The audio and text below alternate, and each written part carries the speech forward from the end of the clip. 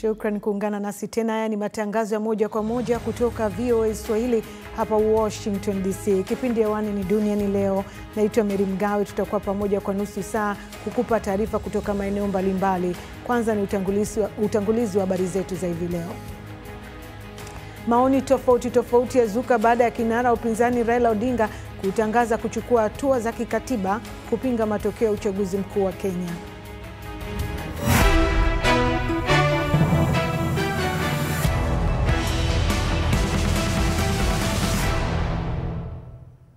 Na katika kipindi hichi bado macho na masikio tumeelekeza Kenya, ambapo kinara upinzani Raila Odinga leo amevunja ukimya na kukataa matokeo ya rais yaliyompatia ushindi naibu rais William Ruto. Katika mkutano na waandishi wa habari siku moja baada ya matokeo yaliyoonyesha ameshindwa kwa tofauti ndogo, amesema walichokiona jana ni kupuuzwa waziwazi kwa katiba ya Kenya. Wakenya kila mahali walijitokeza wakapiga kura kwa njia ya amani. Sasa yale ambayo yalibaki ni tume ya uchaguzi kuhakikisha kwamba ile ndoto ya Wanakenya imeheshimiwa. Tumegundua hitilafu ambayo imefanyika katika IEBC ambayo imejaribu kutaka kukiuka yale ambayo Wakenya wenyewe walikuwa wamefanya. Tumeona yale ambayo imefanywa na yule mwenyekiti wa tume ya uchaguzi bwana Wafula Chebukati kwa kujaribu kupindua ili uamuzi ya Wakenya.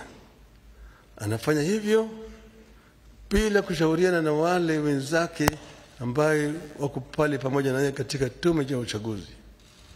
Sisi Wanakenya na Wanaazimio tunapenda amani. Tunapenda umoja wa Kenya.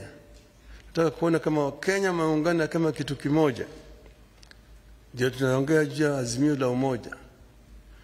Tuko na nia ya kuona kwamba Kenya imetoka katika janga la ufukara, janga ya kutokuwa na amani, na janga ya ubaguzi ya kikabila, ili Wakenya waungane kama watu moja, waweze kutekeleza wajibu yao kulingana na ndoto ya uanzilishi wa taifa letu. Hatutakubali, nataka kurudia haya, hatutakubali mtu mmoja ajaribu kuleta vurugu katika taifa letu, kujaribu vile vile kubadilisha yale ambayo Wakenya wameamua kama watu moja.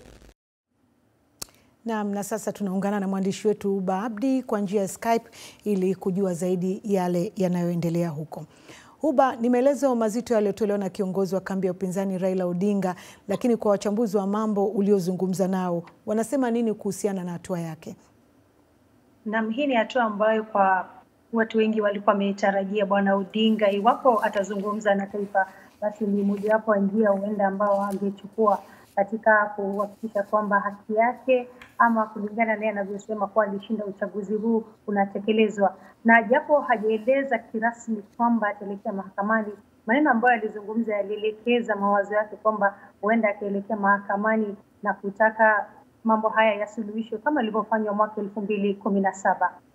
Na sheria inazungumzia nini Huba kuwepo mgawanyiko kwa makamishna wa hawa wa IEBC? Na mtaalamu wa masuala ya uchaguzi ambaye tumezungumza naye anasema japo makamishna hao kati ya 7 walikuwa wamejiondoa na kupinga matokeo ambayo yalitangazwa na bwana Chebukati hapo jana, sheria inasema kwamba bwana Chebukati ana uwezo wa kutangaza rasmi uchaguzi ama kumtangaza yule ambaye amepata ushindi, na ndivyo alivyofanya jana pasi na kuwepo na makamishna hao.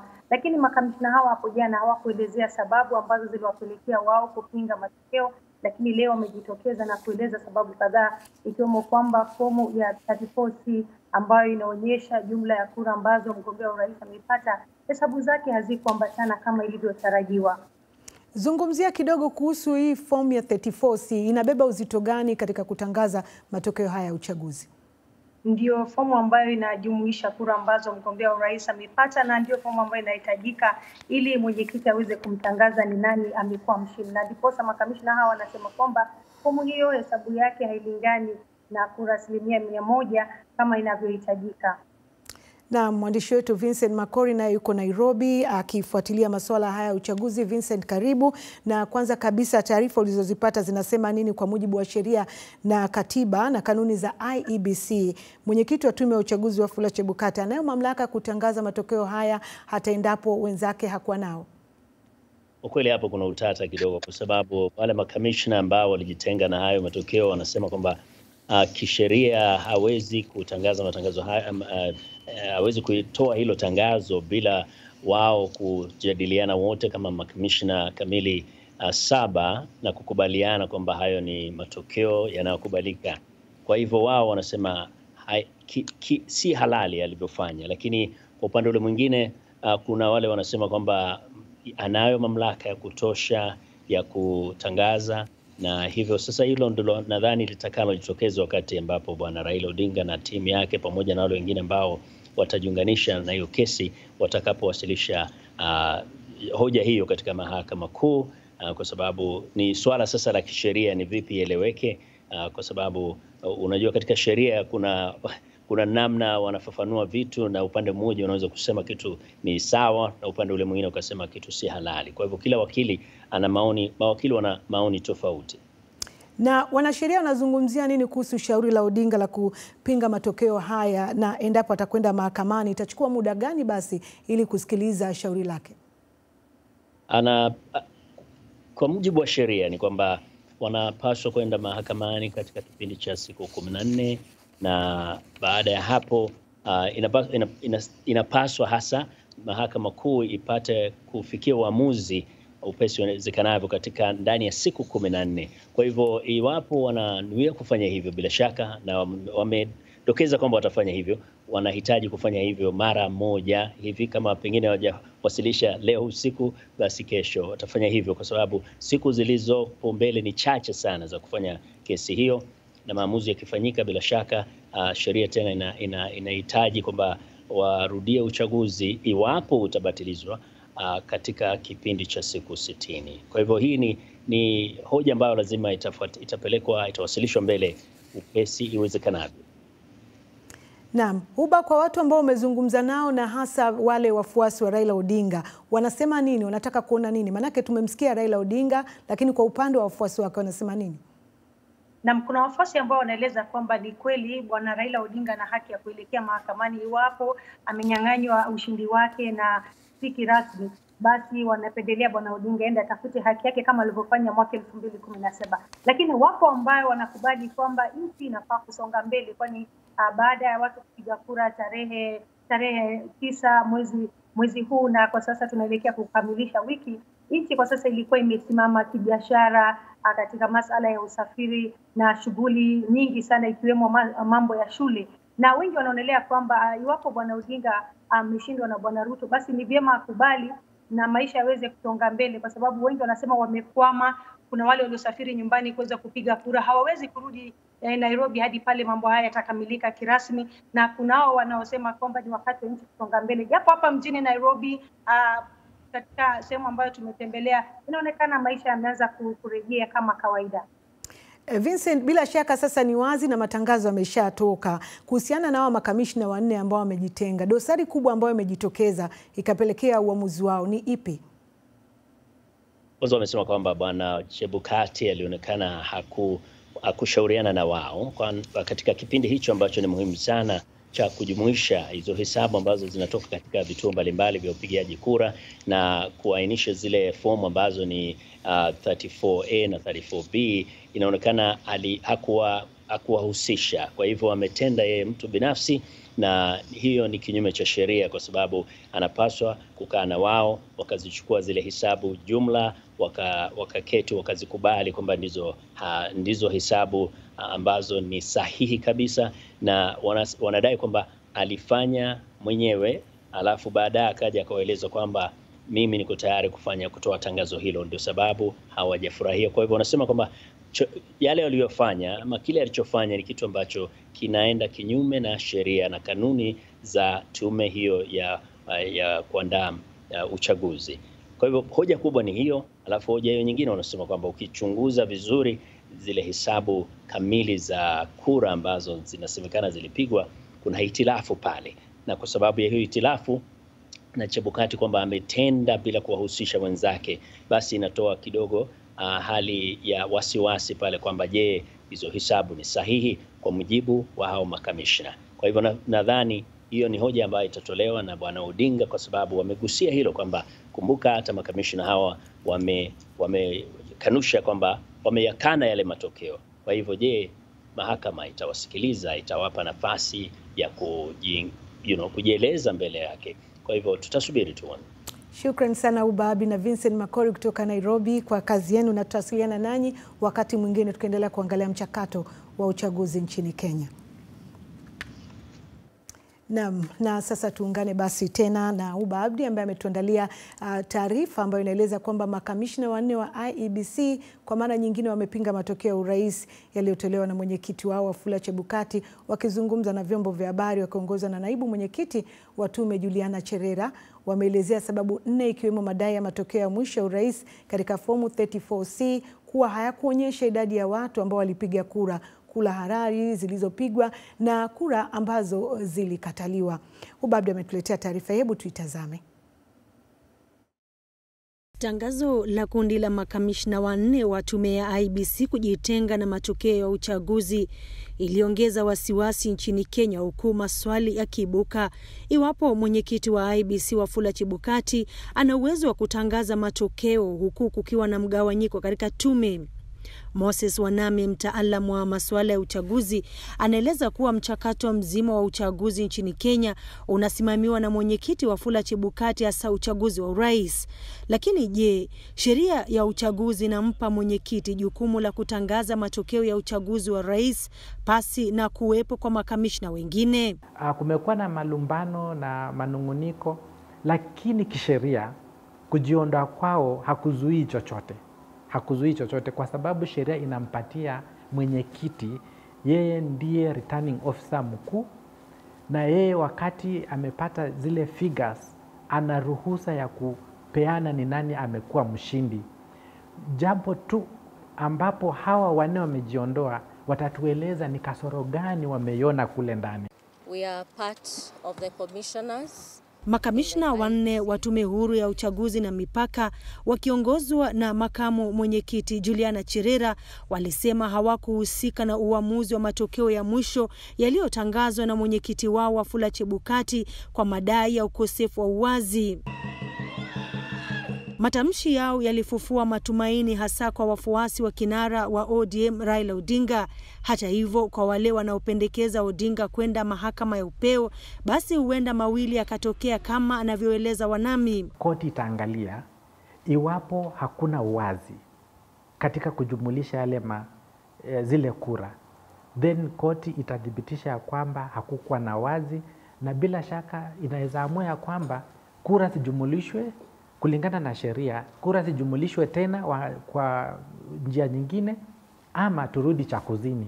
Sawa, italingana na uzito ya yale ambayo watatoa, na koti nayo itaangalia na vipengele vingi vya sheria, na sasa kuna mambo mawili tu: kura zirutiwe kuhesabiwa ama turudi chaguzi nyingine.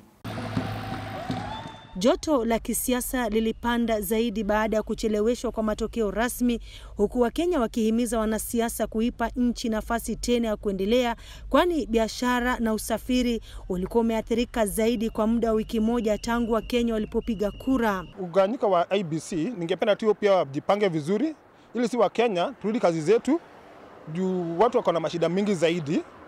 Familia hawaendi kazi, bibi haendi kazi, bwana haendi kazi. Mimi ningeomba tu nchi ni yetu yote, wenye wameshindwa wakubali, wenye wameshinda pia waendelee, na pia wajue sisi au ni viongozi wetu kwa jumla sisi wote. Sasa ni wakati wa kufanya kazi. So kama ni hizo, wakiona kuna mambo wanafaa kupeleka kotini, wapeleke kotini, lakini mambo ya kurudisha mambo nyuma ndio hatuwezi, na tunasikia tumechoka. Juu tangia corona ikuje hatujai seto, akili zimekuwa zimetawanyika. So we would just ask for the peace. That is what I'm insisting. So kama leader ameelektiwa na majority, hizo stories zingine ni zao. But if they do so just to create peace, then they go ahead. Waende kotini na wa raise views zao, and then things will be sorted in the right way. Muungano wa Azimio la Umoja wa Kenya umekataa kutambua matokeo hayo na kusema kulikuwa na udanganyifu. Uchaguzi huu umetajwa kuwa moja ya chaguzi ngumu zaidi kuwahi kushuhudiwa nchini Kenya, huku naibu wa rais ambaye ndio rais mteule akipata 50.4% ya kura ikilinganishwa na 48.8% ya Kinara wa ODM Odinga, kulingana na uchaguzi huru na mwenyekiti wa tume ya mipaka Wafula Chebukati. Huba Abdi, VOA, Nairobi.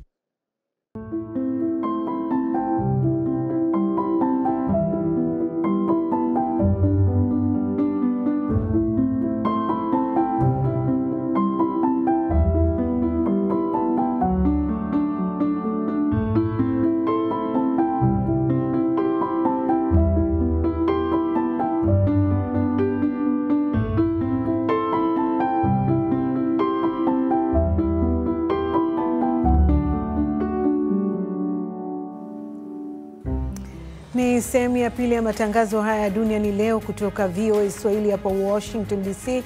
Endelea kutufuatilia kupata habari zenye uhakika kutoka maeneo yote ulimwenguni.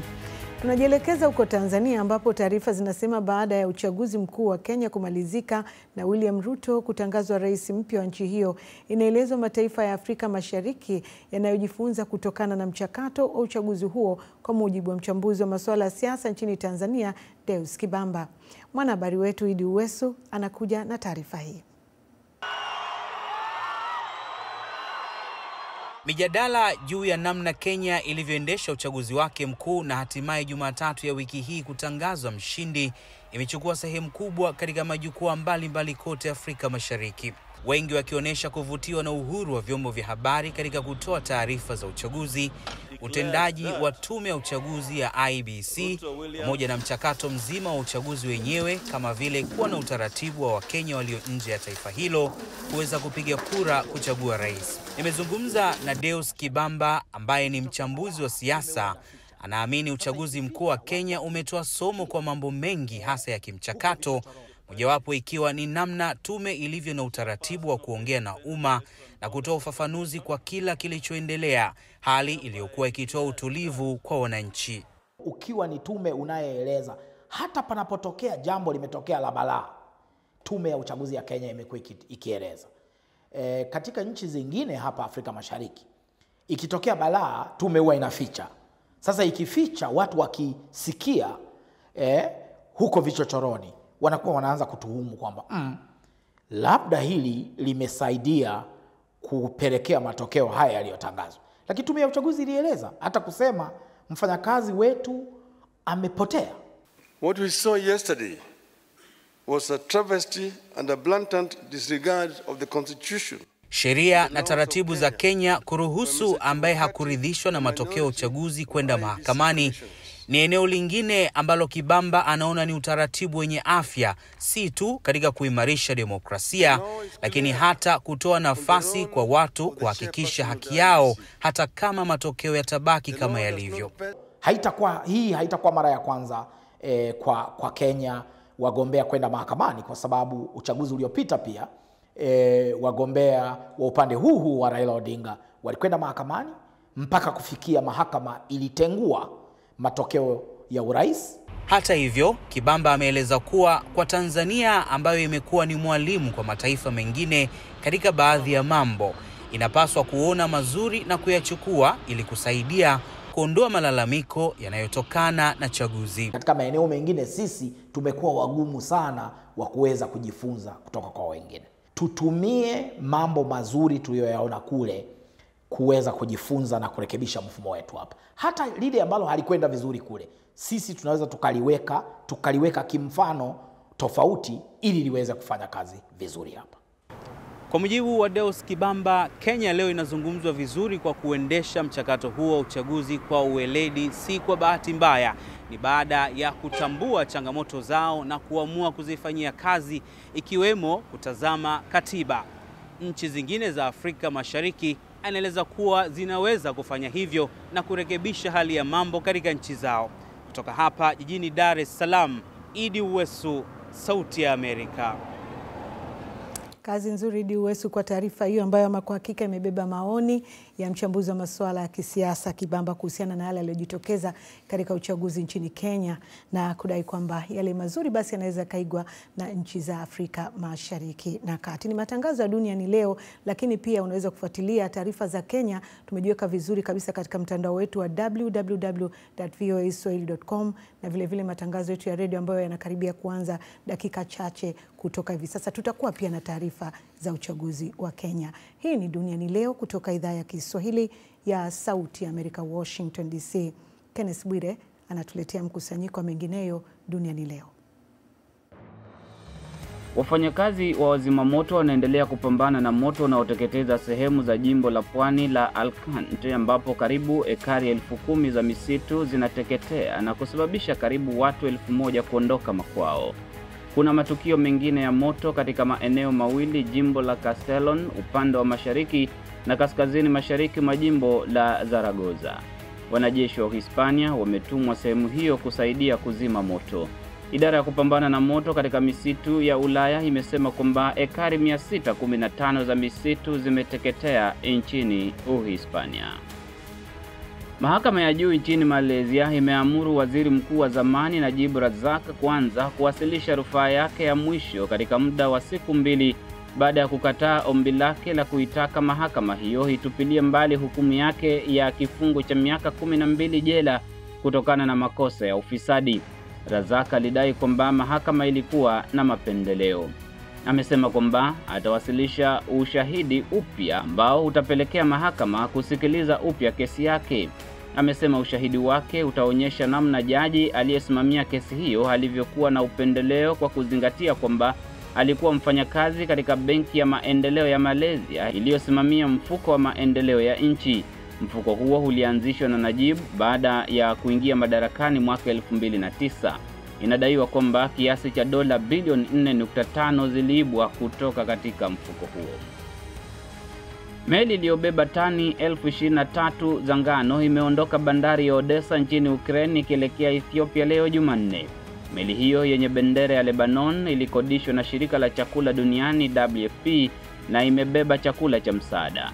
Kufikia sasa meli kadhaa zilizobeba nafaka zimeondoka kwenye bandari ya Ukraine kufuatia makubaliano yaliyosimamiwa na Umoja wa Mataifa. Usafirishaji wa nafaka, mafuta ya kupikia pamoja na ngano ni muhimu kwa nchi za Afrika, Asia na Mashariki ya Kati ambako mamilioni ya watu wanategemea sana mkate kama chakula cha kila siku. Na gavana wa West Virginia Jim Justice ametangaza hali ya dharura katika kaunti 2 za kusini mwa jimbo hilo kutokana na mafuriko yaliyosababishwa na mvua kubwa inayoendelea kunyesha huko. Tangazo la gavana Justice linahusu kaunti za Fayette na Kanaha na linatoa fursa kwa kikosi cha ulinzi wa kitaifa kuingilia kati katika kutoa msaada. Ofisi ya gavana imesema kwamba mafuriko hayo yamesababisha uharibifu mkubwa ikiwemo nyumba 100, madaraja, barabara na kukatika kwa umeme.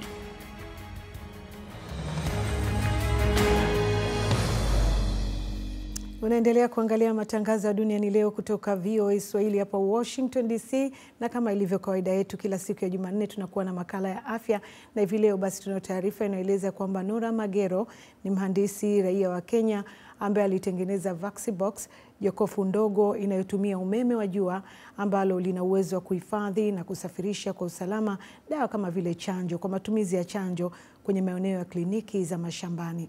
Magero ni Mkenya wa kwanza na mwanamke wa pili kushinda tuzo ya Royal Academy of Engineers barani Afrika kwa ajili ya uvumbuzi wa kihandisi. Hadija Riame ametuandalia taarifa hii na hapa anatuarifu.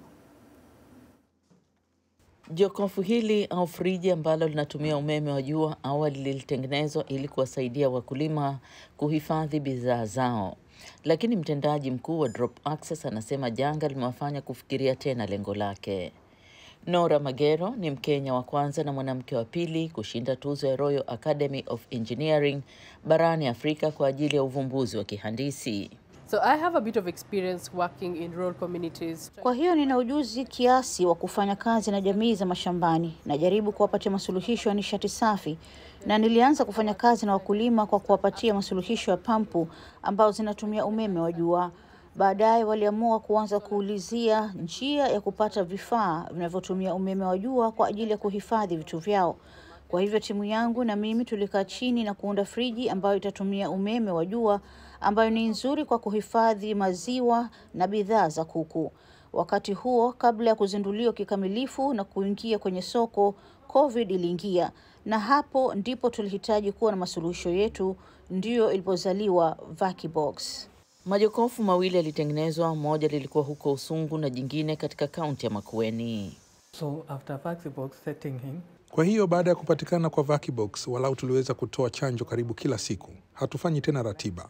Wakati mteja anapokuja, hatukuahirisha au kumwambia rudi nyumbani. Kwa hivyo tunatoa huduma kila siku.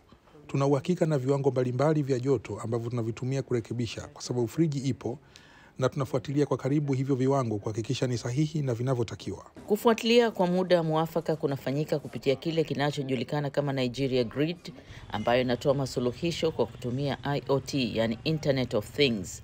Friji linatumia umeme wa jua na uzalishaji wa umeme wa jua kupitia kampuni ya nishati inayoitwa PEG. And also it's saving the environment. Pia inasaidia kuhifadhi mazingira. Nina maana kuwa friji lenye kutumia umeme wa jua na linapunguza kiwango cha mafuta ambayo yangetumiwa kuziweka chanjo kuwa baridi, na pia kuhakikisha kwamba tunaongeza teknolojia mbadala ambazo zinatumiwa katika nyanja ya huduma za afya.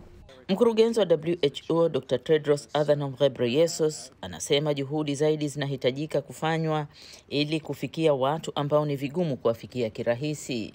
Vaccines have saved millions of lives. Chanjo zimeokoa mamilioni ya maisha na ni muhimu kwa serikali kulenga katika kuziboresha, hasa kwenye jamii ambazo zipo katika mazingira hatarishi, kuwapata wale ambao hawajapatiwa chanjo ili kujenga kinga na kufikia lengo la 70% ya utoaji chanjo. Magero anasema changamoto zinakubalika. Looking at the future, ukiangalia siku za usoni, tunataka kuwa na wawekezaji wengi zaidi wafike hapa na kufanya kazi na sisi ili tuweze kujenga sehemu yetu ya uzalishaji ili kuturuhusu kutengeneza friji nyingi zaidi za VacuBox na kuhudumia orodha inayoongezeka. Pia tunataka waliohitimu kabla kupitia WHO na kupewa hati zao. Hatua hii pia itatuwezesha kuuza VacuBox nyingi zaidi kadri tunavyoweza, na pia katika sehemu yoyote barani humo. Khadija Riami, VOA, Washington. Makala ya afya inatufikisha ukingoni wa matangazo haya, lakini nikukumbushe kidogo tu penzi mtazamaji kwamba macho na masikio bado tumevielekeza kule nchini Kenya, ambapo uchaguzi mkuu umefanyika na matokeo ya uchaguzi yametangazwa rasmi hapo jana. Rais mteule ni William Ruto na tunaendelea kufuatilia kwa karibu. Unaweza kufuatilia matangazo yetu kupitia mtandao wetu wa www.voaswahili.com, ambako kule utakutana na taarifa nyingine. Matangazo ya dunia ni leo. Naitwa Mary Mgawe. Kwa niaba ya wenzangu wote nasema unaweza kufuatilia matangazo yetu kwa njia ya redio pia. Hivi leo katika kipindi cha Kwa Undani tutakuwa na habari kuhusu Jumuiya ya Afrika Mashariki yajiandaa kupeleka jeshi la pamoja DRC kupambana na makundi ya uasi ikiwemo M23. Kesho siku ya Jumatano bila shaka tutakuwa na makala ya biashara au teknolojia. Usiache kutusikiliza, usiache kututazama, tuko hapa kukuhabarisha. Tunane tena kesho panapo majaliwa. Hivi sasa nikutakie usiku mwema.